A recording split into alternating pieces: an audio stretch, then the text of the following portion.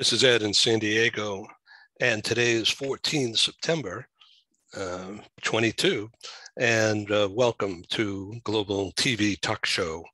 In just a couple of minutes, we'll be welcoming our special guest today, Paul Falcone. He's been on our program several times. He's very well known as an author, best-selling author. I'm going to read this: workplace leadership trainer, executive coach, international keynote speaker.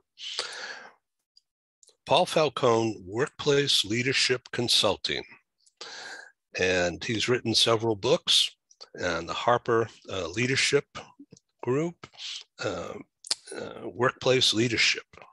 And there's a whole series connected with this. So we'll be right back with Paul Falcone. This is Ed in San Diego, and welcome back to globaltvtalkshow.com.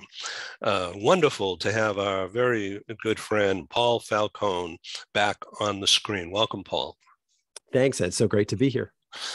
Paul, I'm going to read this. Paul Falcone is a best-selling author, workplace leadership trainer, and recognized worldwide for his insight and leadership as a CHRO for many years, Nickelodeon, Paramount Pictures, NBC Universal, and some other activities connected with the entertainment industry.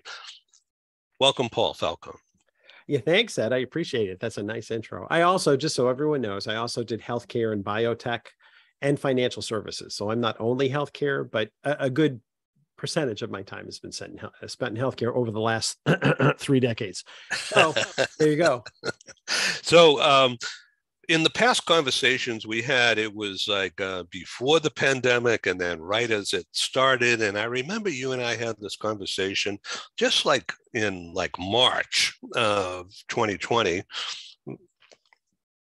And you said, it's really going to be tough. This is going to be the most challenging time for HR leaders and for everybody else.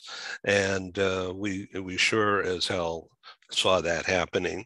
And now the pandemic is hopefully passing, but the results are weird and strange.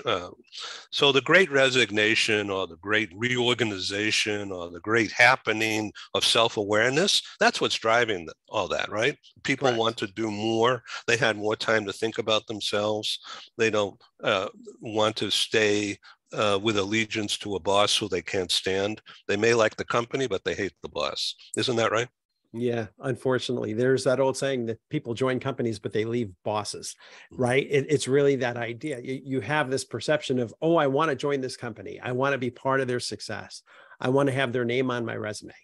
2 years later, they're like, get me out of here. I don't like this boss. I am not comfortable here anymore.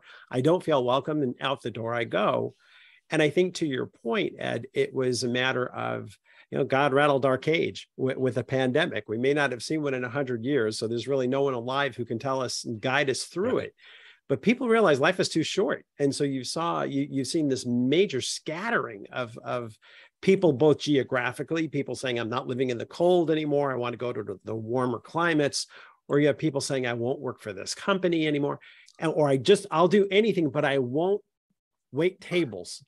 Well, the problem is the disconnect is companies want to hire people who have experience. So if you're looking to hire waiters and the only people not applying for jobs are people with waiting experience, you're kind of stuck. There's your great resignation. And there was the blockage in talent that employers continue to face today. Okay, so people are into, and many women, but not totally, recognizing that they have strength and that they can. Now's the time to jump out and try to do something on their own, or to coalesce or partner up with others who have that same idea. They may not have any money, but they have that same will and that same energy. And so I've seen that. I'm sure you have too. Yeah, women in leadership is a topic that I'm writing about more. I'm lecturing on more. It's such a fun area. And it's really, when you look at the discrepancies out there in pay, I think still the rule is about 83 cents that a woman makes on a male, basically on a male's dollar. That discrepancy exists. When you look at Fortune 500 CEOs. When you look at the composition of boards of director, the reality becomes the female presence is being choked off at a certain level. And if we can kind of switch that valve, and if we can make it such that women can access these higher levels, I mean, truthfully, Ed, this is the biggest advantage we have in the world, right? We can use 100% of our population. There are a lot of countries out there that really only use 50% or the male portion of their population. But one of the things they say is that males are judged on their potential, whereas females are judged on their performance. And if you've ever done a succession planning exercise, I never knew that. Wow. Yeah. So the statistics are there. So it's interesting. And if you ever look at a 9-box exercise, which is the typical succession planning tool, where the y-axis going north is your potential, and the x-axis going off to the side is your performance. If they're judging men based on potential on the y-axis, you certainly can see why men would tend to get the benefit of the doubt in the assumptions. If they tend to judge women on the x-axis on performance, it means women have to basically kill themselves to prove that they're worthy. Combine that with the fact that what we find in the studies that the various sociologists are doing out there is women tend to have almost half the level of confidence that men have for whatever reason, socially, whatever. When you take that lack of confidence and you take the fact that they're being judged on performance, women are working literally twice as hard to get to the same place that males are almost assumed to be. And that's the point we are in our development, in our own evolution as a society, as we're moving forward with it. If we can figure out how to judge females on potential rather than performance, we can switch that X and the Y axis.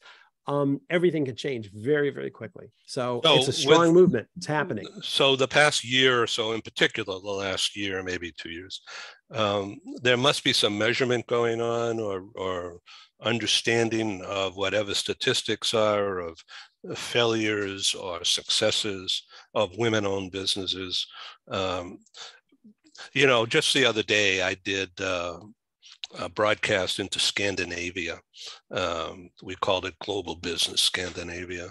And my 2 lead guests were both women from Sweden. And they both had very senior level HR roles within Swedish-based companies like IKEA and a couple of other names that are big over there. But they each quit. And now they're forming a business, or have formed a new little business called Future of Work, right? And it's all about collaboration and what they call network, a network-based company, which is all about collaboration. It's almost exactly what you and even what I have been doing, only that I didn't have that name. I didn't know what it's called. I'm just doing it. But they put a name on it. Network-based company of collaboration and being community-oriented and people-centric. But you've been preaching that forever. Yeah, I have. As part of, again, part of what I do is as a practitioner with 3 decades of HR behind me. Part of it is what I do as a writer, because I've written now 15 books and got 2 more on the horizon coming down. And I just opened up my own consulting firm about 2 months ago. So this is thank you, but it's a big change. It's a weird one. You don't have a normal paycheck. I'm still kind of getting used to that, Ed, but I'll get there. The reality is part of a diversity program, outreach initiative, whatever, bringing everyone to the table is really what's critical. And I can't say it's blind. It's more deliberate than that. One day we will get to a point where it's blind, where we just don't see differences in genders or races or ages or anything else. Right now, it has to be more deliberate and purposeful in terms of what we're doing to make sure that everyone feels like they have a voice. Writing about that for years is one thing, because it truthfully has felt like theory. Where COVID has changed everything, Ed, is parallel example. When I was younger in my career, now in the 80s, 1980s or the 90s, soft skills were like, yeah, nice to have, great HR idea du jour. Go back to your office, Paul, and if we ever want to do that, we'll call you, right? Now we're into remote work and all these different situations where the soft skills are really the most important thing. It's kind of come to its own fruition naturally because of the changed circumstances that remote work and COVID have creaed. The So same. so let me jump in if I may here while this idea is still percolating, because it may go away in a minute. But it's called networking. But back in those days, I remember it was like the old boys club, right?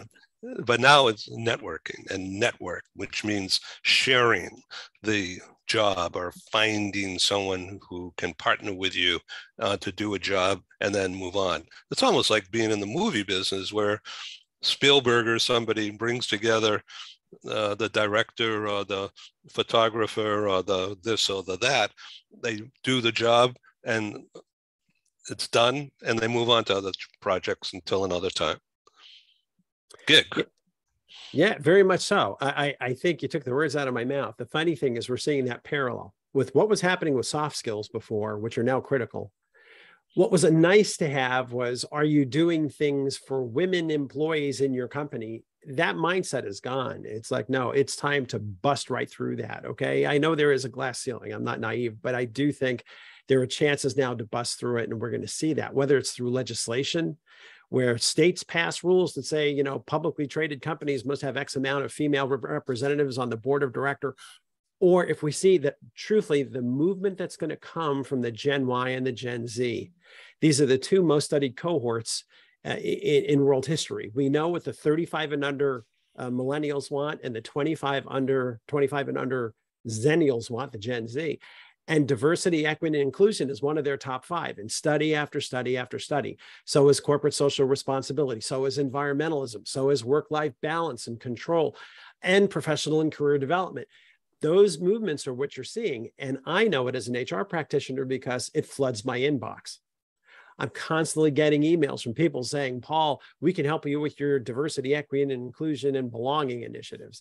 Why is that all of a sudden so big? Because they've studied what the generations want. They now make up about 45% of the US working population, but that's changing every year. Those numbers are going up exponentially. Wise employers will sit back and say, what does the 35 and under crowd want? And if one of their top issues always happens to be diversity of thought, of ideas, of people and voices, companies are going to be smart to make that their own initiative. Yeah, so that younger generation wants companies to be more socially active, sort of like the 70s, but different. But they want a better world for themselves and for their kids, perhaps, right? Correct. And so what does that better world mean? That means less pollution, more equality, rather than, the word diversity is like, it's almost opaque now. So what does it really mean? And you need to find examples every day almost of what that means, right? Yeah. And these are good values though, Ed. That's the thing to keep in mind. I mean, the thing about it is there are some CEOs, I'll give an example, that say, COVID's over. I don't want to hear the word again. Everyone's back to work Monday to Friday, 8 to 5. And if I hear anyone asking about the word remote or the word COVID, like, you don't belong here anymore. And that rigidity does exist. And there's a part of me that says, this is my own generation. I'm a baby boomer. I was the end of the baby boom, but still a baby boomer. And this sense of pull yourself up by your own bootstraps. And, I did it on my own. Fierce independence. Meh. I get it. I understand that. But you can't just shut down rigidly and say it's my way or the highway. The younger generation is going to look elsewhere. They're not comfortable recruiting people into an environment where there's no flexibility because candidates are asking, do you have, what's your policy on remote work and how does that work in your organization? If the recruiter is shut down and saying, I'm sorry, we don't recognize that in our company, you're going to find out that people are disappearing in the process because they want to be part of a company that's hip, that's not tone deaf, that's listening to the needs of its workers. That will continue. This is not going to go away 2 years from now, 10 years from now, and 20 years from now. I think the generations that are alive now have learned enough from the last 2.5 years that this is now embedded in their psyche. They've carved new neural pathways. This is in their brains. This is what they want. A company would be tone deaf to just shut the door and make believe it never happened. So this is not a political program, but what we're talking about is part of a political movement. where the bias is more talked about rather than not talked about. Everything from global warming and this crazy weather to people. And this thing called quiet quitting. It's almost like being present and just doing the minimum and hoping no one will recognize it. Right, which they call presenteeism, which is like absenteeism. It's they're there, but they're not getting anything done. Yeah, the quiet quit is part of this too. These are people who will stay in the roles, but really they've checked out mentally. And they're looking for a job, right? Or thinking about it. Probably, yeah. And companies are carrying that, and they don't need that. I mean, the funny thing is that this is easier than we're making it. You can do a lot of this on the back of a napkin. This is just pure common horse sense about what is it that people have learned, and make yourself the average bear. If you're that CEO, if you're that head of HR, what is it that people have learned? What is it that you've learned? And how do you incorporate that into the company and give voice to it so that people feel like you care about them? That's what they want. That's what all these issues are about. This is a generation that doesn't know how to disconnect. They're constantly online. They're constantly tethered to work. Work doesn't stop for them. That's why they need more balance. And they're hoping the companies can step in to help them know that it's okay to disconnect mentally from an email, right? Not do work till 10 o'clock or 11 o'clock at night. But that's the reality for a lot of people out there. And even if they choose to do it, if they feel like their company has their backs and has their better well-being in mind, they'll do it in a much healthier sense where there's no resentment for what they're going through. But there's a scattering out there right now. People don't know. One other thought, Ed, and this is important. I heard a lecture at my last company, the Motion Picture and Television Fund, which is a healthcare nonprofit.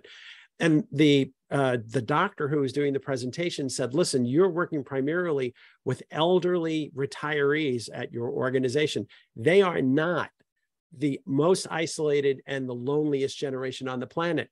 It's Gen Z, the Zennials, the 25 and under. They are the most disconnected, isolated, and lonely because they don't have the human contact. Everything they do is through electronics, and they're suffering for it. The employer has to be the one to extend the olive branch, make it more social for them, and bring them together, because technologically, that's how they're wired. They need to learn the social element more, and it can really help. How do you talk the language? I don't worry about talking the language. Don't get too carried away and, oh, I don't speak the language of 25 and under. That language changes every day. The language they need to hear is your heart. They'll know if you're being sincere, and they'll know if you care. And whether you use language or not, that they'll understand, is it really, really an issue here? People read what's in your heart. That's more important. That's great. That's good stuff. So tell me about your Harper Leadership Series. It's very interesting. The design of all those books they look almost the same, but that's part of the branding, isn't it? That it's all a consistency. Yeah, correct. What I did when HarperCollins approached me about writing the Paul Falcone Workplace Leadership Series, my first thought was, wait, my name is the title? And they're like, yes, it is. I said, okay, I'm in. But it was really about the employee life cycle. For me, I like leadership in the trenches. How do you build frontline operational leadership muscle, whether at the manager level or the vice president level, whatever it happens to be? It's amazing to me. I've worked in really good companies, large and small.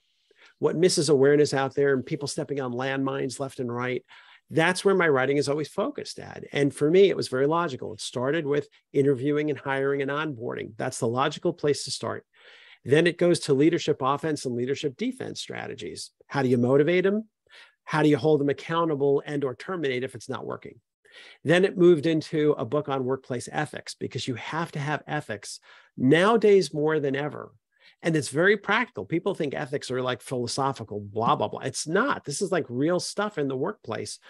And then the fifth book is a book for new managers, because HarperCollins said, Paul, that's really where our big demand is, our biggest demand.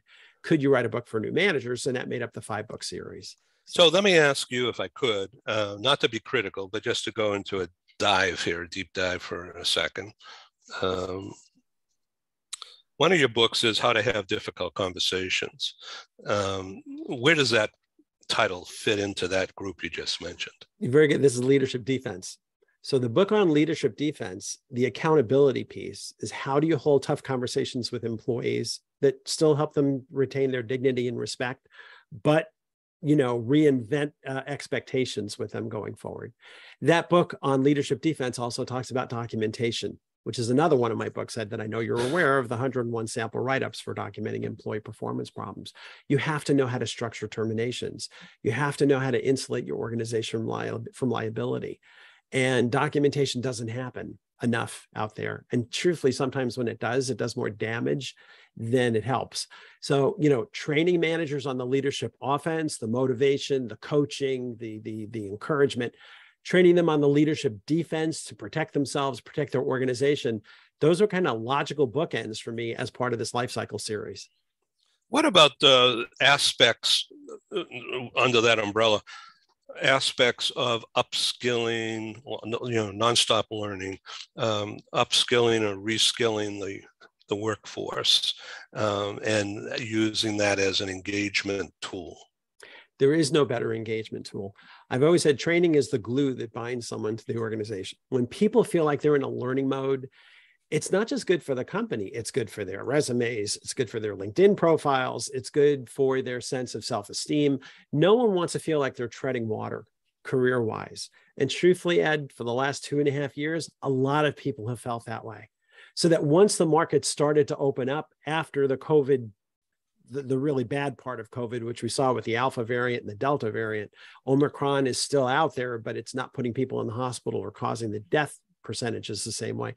Well, anyway, you're seeing the scattergram. Again, people are looking to make up for lost time. If you want to retain your best and brightest, engage them now in a learning curve that they're interested in, that builds their resumes and helps them contribute to your company more. What about this aspect of being people-centric? That's so obvious, it sounds obvious, but as a communications device, a retention tool? You got to be a little careful with that. I think employers, if everyone is using the term, it kind of gets whitewashed, right? It's like it's just noise in the background. If you really want to describe yourself as a people-centric company, you're going to need to talk about it and you're going to need to sell people. When someone runs an ad, when you see job ads, they usually talk about the job 90% and maybe 1 or 2 lines about the company. You need to switch that paradigm. You need to be talking 80% about your company and 20% about the job, because people join companies, not so much jobs. And I think if you can take that time to talk about why you're employee-centric and what that means to you and why you're keeping up with the times and putting your employees' needs ahead of your own and expecting them to respond in kind, this is the essence of selfless leadership. There was that essay in 1970 by Professor Robert Greenleaf called The Servant Leader. And it's still available on, you can go to Amazon and get it. But the whole idea was when leaders are in a position to put others' needs first, they end up creating more leaders in turn.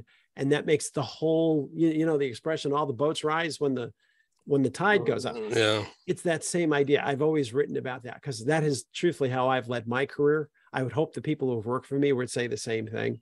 But it's the easiest way to get to the top, in my opinion. It is not a Shark Tank. It is not a dog-eat-dog world. These people are all the same. They're all trying to do their best in given the circumstances. But when they have someone they can trust and believe in, they don't leave. And that's the key to good retention. They want to stay with their boss. This is feedback, the value of feedback. Yeah, very much so. And communication. And the problem is the path of least resistance is avoidance. People don't want to give negative feedback. But at the same time, when you poll these 2 generational cohorts, one of the top 5 things they want is career and professional development. That's only going to come from feedback.